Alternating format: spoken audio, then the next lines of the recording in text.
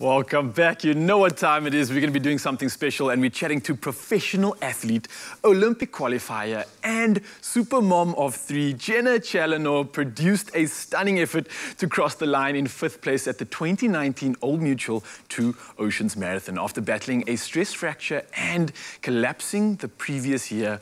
Now, the 38-year-old ultramarathon winner has had to overcome a few challenges in the sport but exceeded her own limits every single time. And now this morning, Jenna joins us to talk about life in lockdown before taking us through one killer short fitness segment. Jenna, how are you doing this morning? Yeah, I'm very good, thanks. Doing well, enjoying life, trying to. Now, I can imagine during the lockdown, it's not always easy, but how have you been doing, obviously, considering the pandemic we're in?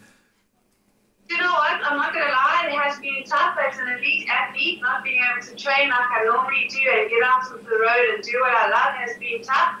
But I think it's been tough for absolutely everyone out there. Well, I know it has been. So I've made the most of what I can do. My calendar looks pretty blank right now with regards to races. So I've decided to take a little bit of a break and just do what I feel like, when I feel like, and I'm feeling great. Now, as you've just mentioned, the COVID-19 outbreak prompted the suspension of many sporting events, and it's forced athletes such as yourself to find ways to stay fit at home. So how have you been keeping active during this time? You know what, I've just been doing what I can, where I can, and with what I can. I'm very blessed to have a treadmill at home. I actually set up my gym possibly about, it was finished just in time for lockdown. So I have a treadmill and a bike, so that's what I've been doing in lockdown. I don't have any weights or any of those kind of things. I've just been using my own body weight and literally doing what I can and enjoying just a bit of slow, paused life. Oh, blessings that you were able to get some equipment to keep on. And we're doing a short little workout, I believe, where we don't need any equipment whatsoever, so everybody at home can join us. So, Jenna, where are we going to begin with this workout? Where do we start? I am so excited. Okay, so this workout is what I often do with my bio. It's more running focused. So for runners, we often become very quad dominant, and that's what causes knee injuries and all the other injuries. So to try and prevent that kind of injury, we make sure we keep our core, our glutes and our hips activated and working for us to be able to run properly and just prevent those injuries. So today the exercises that I've put together, there's 5 of them and they all focus on the core, the hips and the glutes. Cool, so the first one we're going to do is called hip raises. So all you need is a chair or a little coffee table or something to put your legs on.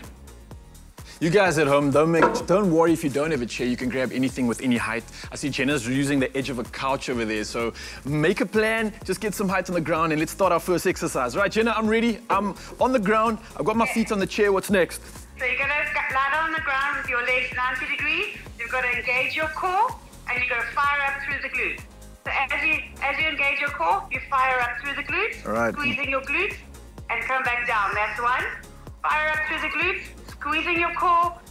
2. Fire up through the glutes, squeezing your core, and squeezing your glutes, and come back down. That's 3. Guys at home, you might struggle with this, but the goal is 15, obviously. Try it out. Jenna's doing it, and she's smashing it. I'm feeling a good burn in the glutes. Is that correct? Absolutely. 15 reps, 3 sets. All right, brilliant. I love that one to start off with. Firing up the glutes. Where are we going to next? The next, we're going to lie in a plank position. This is a plank arm and leg raise. So you're going to get into a plank position like this. Okay. Raise your core. Make sure your back is flat, squeezing your shoulder blades together. You're going to punch with one arm out, punch with the other arm, raise your leg, and that's 1. All right, so we're going for a punch. Is that correct? Then another punch, and then raise the one leg and raise the other leg. Oh, you made it look a lot easier than that. I'm feeling a good stimulation in the shoulders as well, especially on that punch, so this is really cool. And then again, my glutes and the bum is firing up when I lift the leg. Is that right? Yes, just make sure your bum is lower, your back is flat, and you're bracing your core. Moving over to the third one. Jenna, what you got for us? Okay, for the third exercise, this is a side pillar plank. So you're going to get into a side plank like this. All right, side plank. Make sure your hips are up. You're engaging your core, squeezing your glutes, and you're going to do a clam. You're going to open your knee, out and down. 1, open and close. 2, open and close. Make sure you're engaging your core, squeezing your core. Make sure the hip is up and this hip is facing the ceiling. And you're going to do that 15 times, 3 sets. Oh, no, Jenna, I must say, this is a beautiful exercise. I know a lot of the sprinters that I run with, we're always focusing on that glute med. It's such a brilliant muscle for this exercise especially. I'm seeing how it targets it brilliantly. So all you runners out there, long-distance sprinters, I think you're going to benefit from this exercise. It's a brilliant one. Jenna, thank you for that one as well. So what's the next one? Awesome. So the next one is, if you go into all fours, it's called a 4-point arm and leg raise. Okay, I'm on all fours now. I'm ready. You're going to do alternate arm and leg, 1. Alternate arm and leg, 2. Alternate arm and leg, alternate arm and leg. And you're going to do that 15 on each side, 3 sets. I'm sure you're starting to get the hang of this now. We're going for 15 reps once again, keeping nice and stable. Jenna, I am loving these exercises. Do you have anything to end it off? Please say yes. Yeah, so for my last exercise, you just need to move your mat over. You need to make sure you've got 2 little dishcloths or 2 little small towels on the floor that can slide. All right, stealing some dishcloths from mom in the kitchen. Put yourself into a position like this, bracing your core, and these are called mountain climbers. You're going to do 15 on each leg. 1, 2, 3, 4. Make sure you are squeezing the shoulder blades together to keep your back flat. Make sure your core is engaged and tight.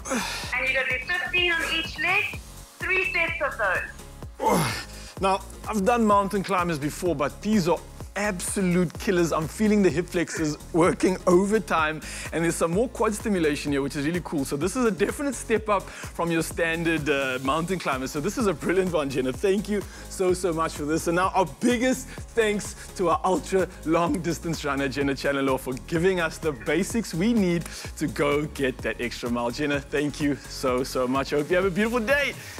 Awesome, absolute pleasure. Thanks, hey.